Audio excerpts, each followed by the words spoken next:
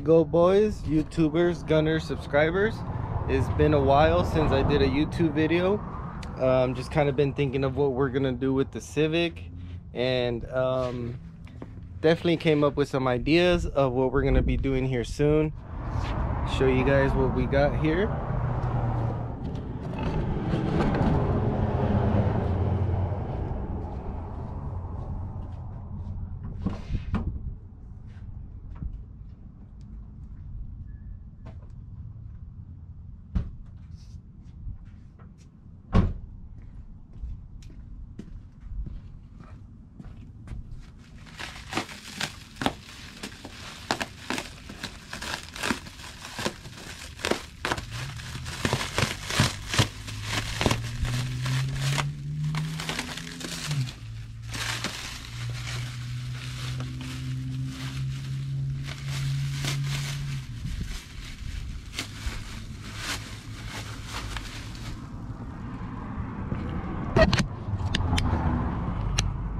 So there she is, boys.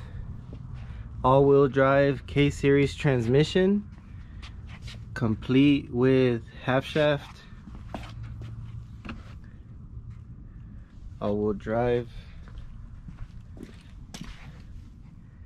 Comes with the clutch slave, shifter mech.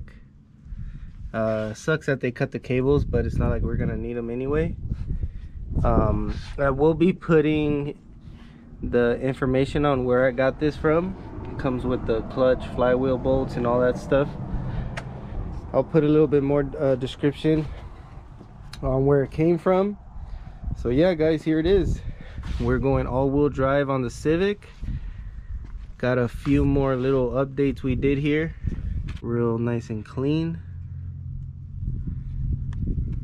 So now with the transmission and everything we're going to be doing, here we got a whole new series of the build, which is going to be all-wheel drive.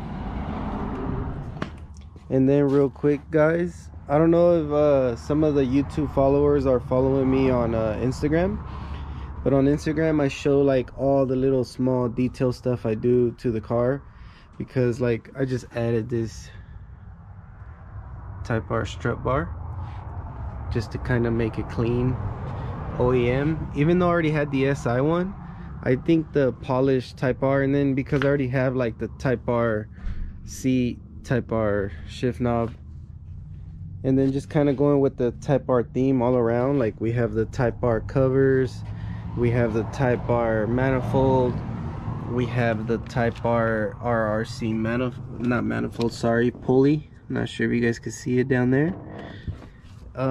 What else we have Type R on here? A few little Type R things here and there once we go over the car. If you guys have been following this build, I'll show you. Type R seat, the American, with the red stitching, and then we have the Type R shift knob.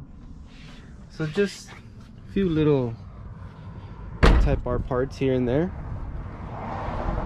just because I like, you know, little rare OEM stuff. The Type R strut bar, originally this bracket is flipped the other way, but you guys won't be able to fit it with the K-series valve cover unless you flip the bar, which is real simple. You guys just unscrew the, if you guys are gonna get the strut bar, real simple. From right here, Honda just made it simple. So another quick little, so we got our AEM ECU. This is where we're gonna probably start tuning the car. Probably won't be driving it here soon, just because I want to take it for a tune. So the AEM ECU comes with Velcro straps, or like Velcro strips, and all I did was strap it down to the OEM Type R ECU bracket. So that's how I got mine to sit like that. I also didn't do an install video because it's really simple. You just plug in your engine harness and it comes with instructions in the box, which are right here. So it tells you everything. The only thing it didn't tell me how to do is I had to call AEM, and they told me to go to ECU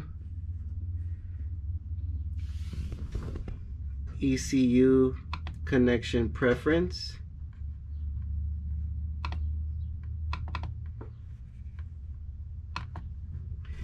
and then you have to switch it to USB connection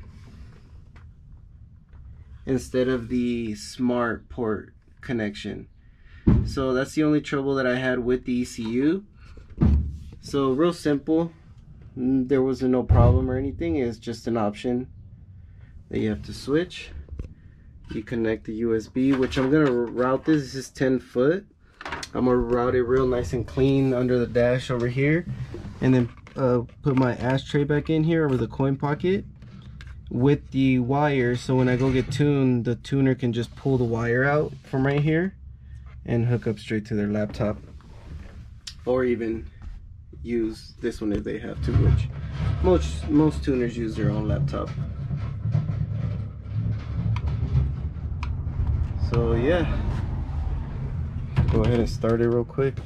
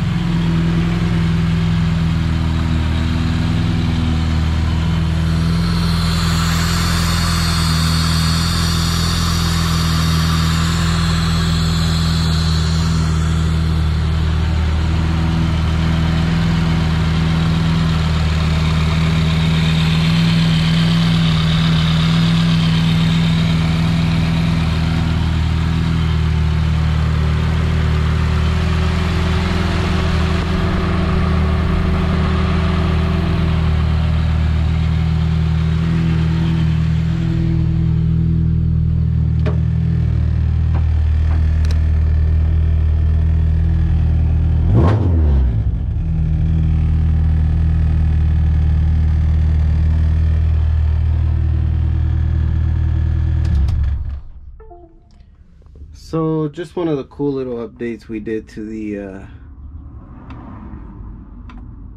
Civic. I think it came out kind of clean right there, how we mounted it. So now back to the all-wheel drive transmission. So this is a 2002 to 2004 CRV 5-speed all-wheel drive transmission. Reason why I went with this particular transmission is because it has the RSX shift selector already. It has the bracket. It's pretty much complete. It's ready to go, and it's not so pricey. It's still affordable, and it plugs right in. It has a speed sensor in the back, just like the RSX. Another thing, if you're running Hassport mounts with your K-swap, you actually just have to buy the rear mount.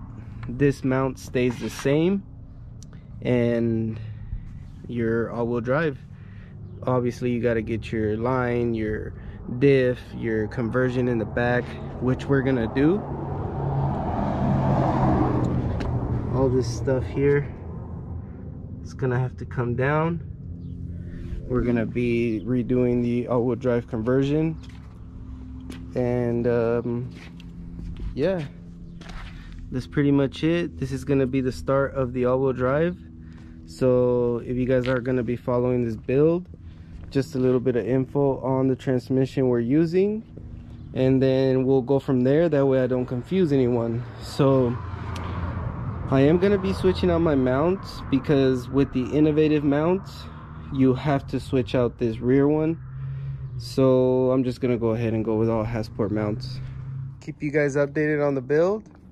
Just wanted to show you guys a few parts that I've used here recently that I don't really show. on YouTube. So if you guys want to follow me on Instagram, OEM Works, comment, subscribe, and let me know what you guys think, and we will keep you guys updated on the all-wheel drive swap conversion.